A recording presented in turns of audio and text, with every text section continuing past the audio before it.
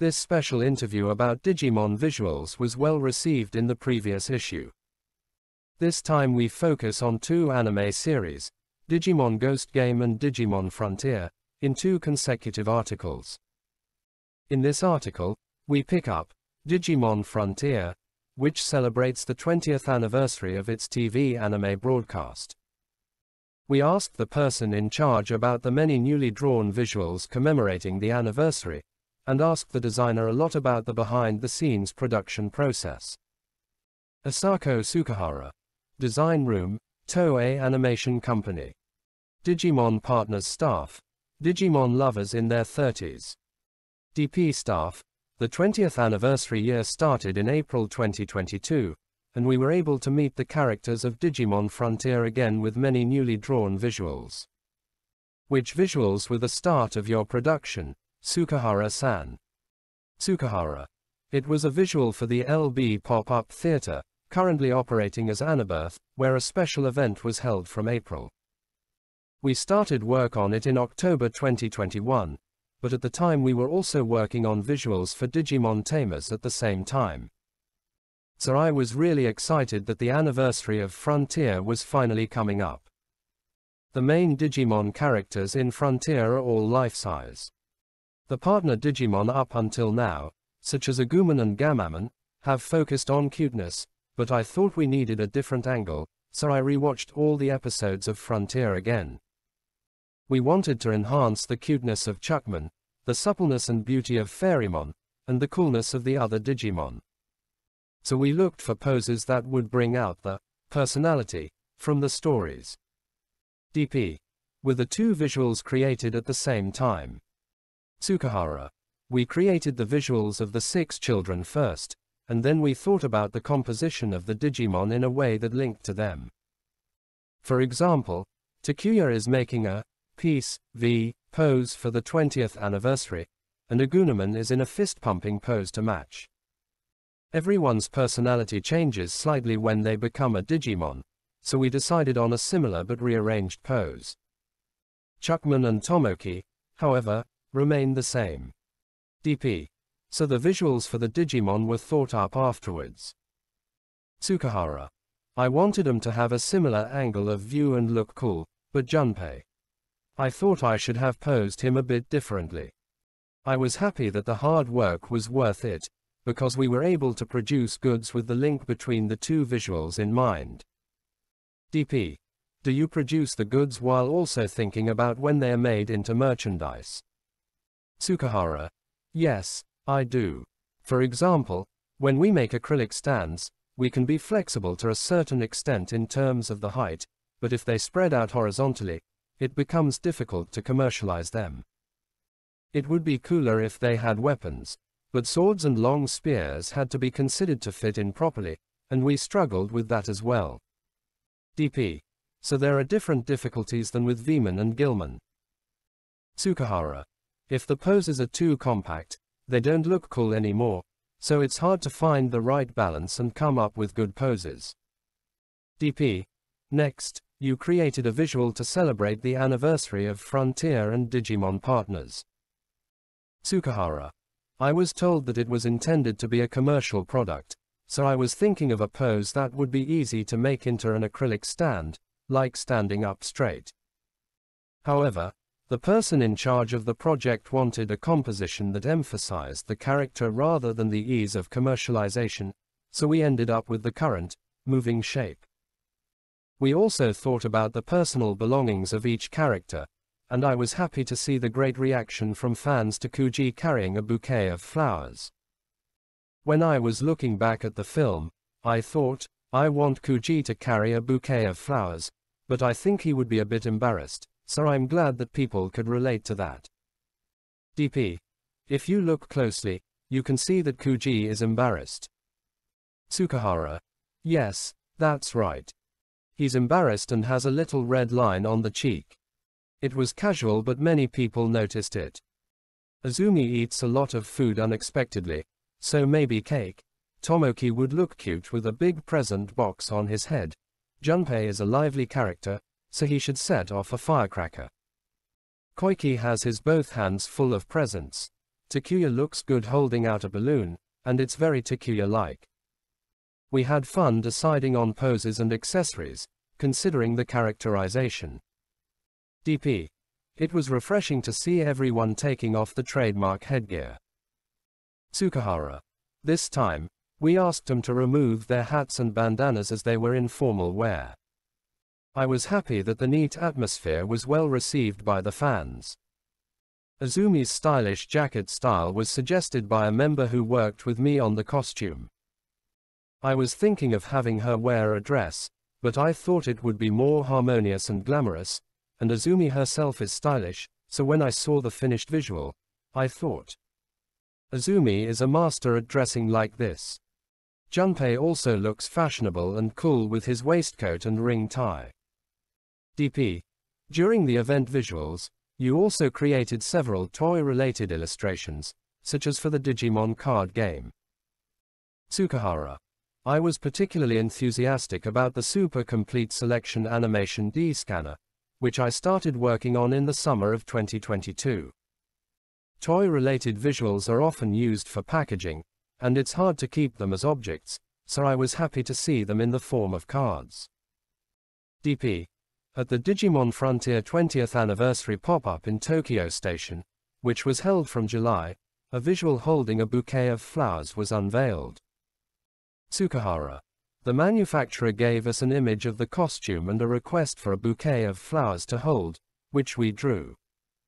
The type of flowers was left to me, so I sent reference materials such as the coloring to the drawing staff, and they created a very nice bouquet. I was very grateful to receive positive feedback from fans about the combination of flowers and characters. DP. The bouquet is very large and gorgeous. Tsukahara. The theme was to use a large bouquet of flowers in various shades. The atmosphere is completely different from the other visuals, and we were able to express a glamour and cuteness that is not often seen in Digimon. Tomoki's smile in particular is very cute. The costumes were specified by the manufacturer, but I thought they had a deep understanding of the characters and chose very stylish ones that suited each of them. DP. The key visual for Digifest 2022 features the children from Frontier alongside the grown-up members of Digimon Adventure 02, which is very fresh. Tsukahara.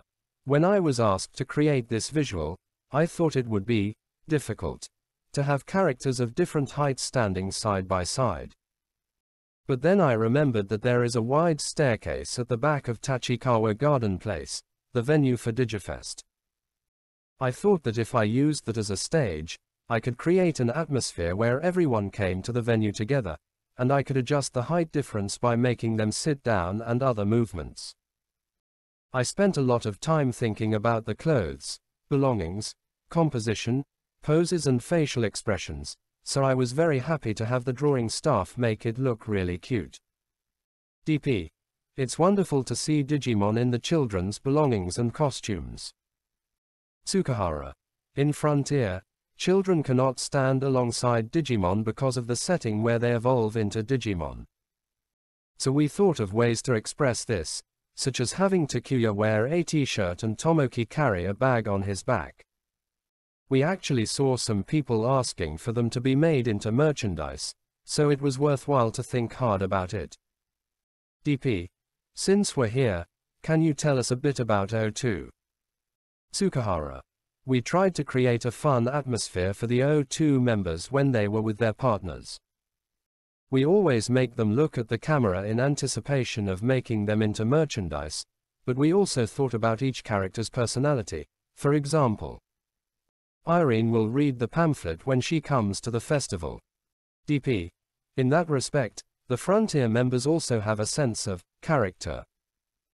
Tsukahara. Actually, Kuji was looking at the camera in the rough drawing I did, but in the drawing he was looking down and Tomoki was at the end of his line of sight. The person in charge of the drawing actually saw the work and knew how everyone, including Kuji, felt about Tomoki, so she expressed it naturally. I thought it turned out to be a better form, so I made the finished product with Kuji as he is, with a watchful eye. DP. In terms of having Digimon on your belongings, The Digimon Frontier 20th Anniversary pop-up store held at the loft was similar. Tsukahara.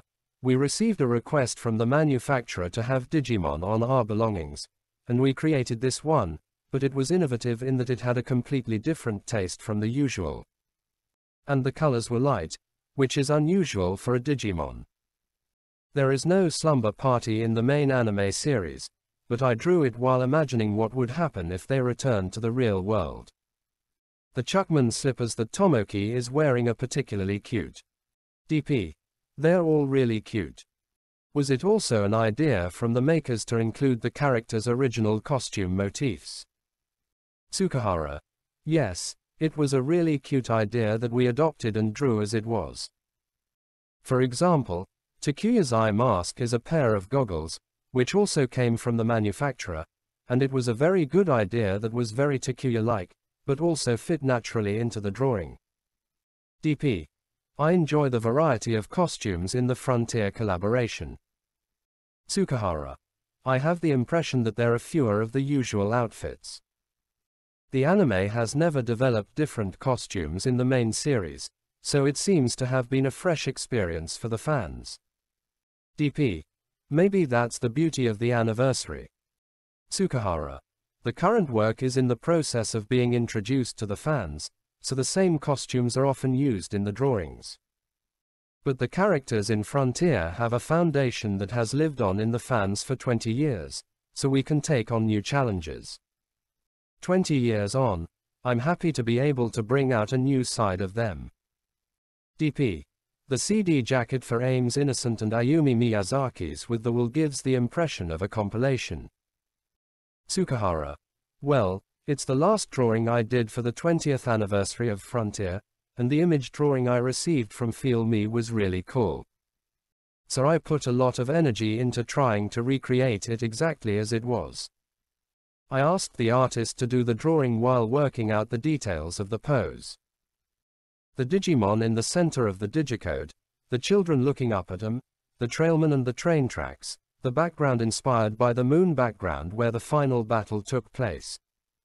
Everything was wonderful, and we made it richly finished, including the painting and effects. The time period was the culmination of the 20th anniversary, and visually, the image was the end of the journey, so I tried to create a look that was crisp yet somehow refreshing. We went over the evolution scene many times, adjusted the digicode and went through a lot of trial and error to get the right light and feel. I was honored to be given the opportunity to work on such a beautiful CD jacket, and I was really happy to receive a good response from the fans. DP.